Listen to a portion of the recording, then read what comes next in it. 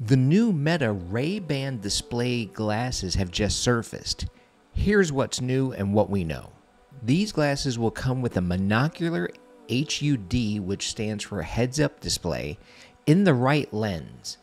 This will allow you to use maps, messages, and Meta AI replies at just a glance. You'll be able to see that within the glasses. There's also going to be an sEMG wristband that enables subtle finger gestures to air type. Now that I said that, air type your responses and control the HUD without touching the frame. So this is going to be very interesting and very cool.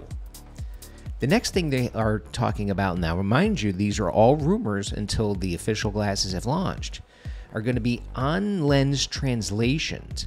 So you can point at text and see translated results directly in view. So this is going to be a game changer. This is supposed to be better than the current generation of the Ray-Ban Metas, which I'm wearing right now, as you can see, because it adds a true heads-up display.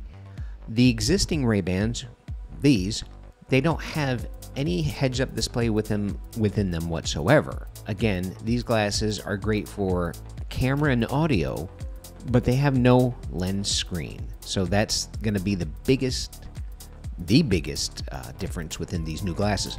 But I will say this: the new glasses are supposed to have a thicker arm to hide all that technology within it.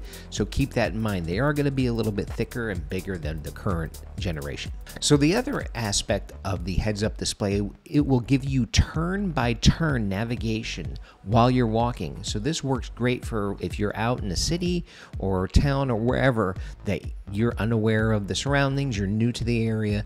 This will give you that navigation that you'll be able to see in real time right through the lens.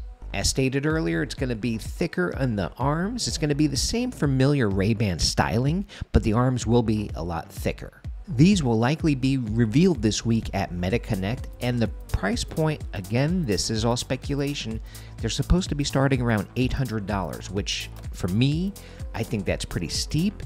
But if the technology is there and makes them worth it, possibly.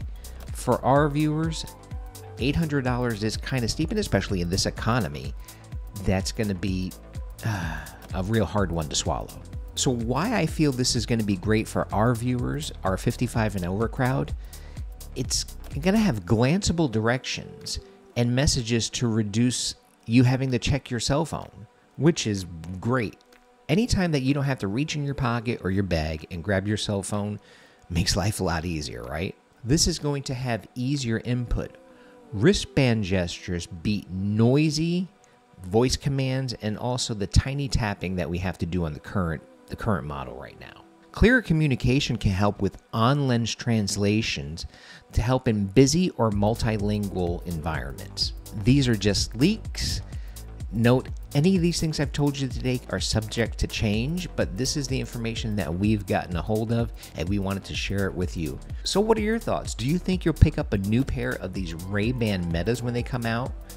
If you already have the current version, are you going to upgrade? We'd love to hear what your thoughts are. Please put them in the comments below. Also, make sure to hit that subscribe button and hit the like button because it helps us with sharing this message to people just like yourself. There's also a new feature on YouTube called Hype. If you're able to hit the hype button for this video, it gives us a lot of help with being able to spread our message, but also with reaching people just like yourself. Thank you for watching the video, and we will see you in the next one. Stay safe out there.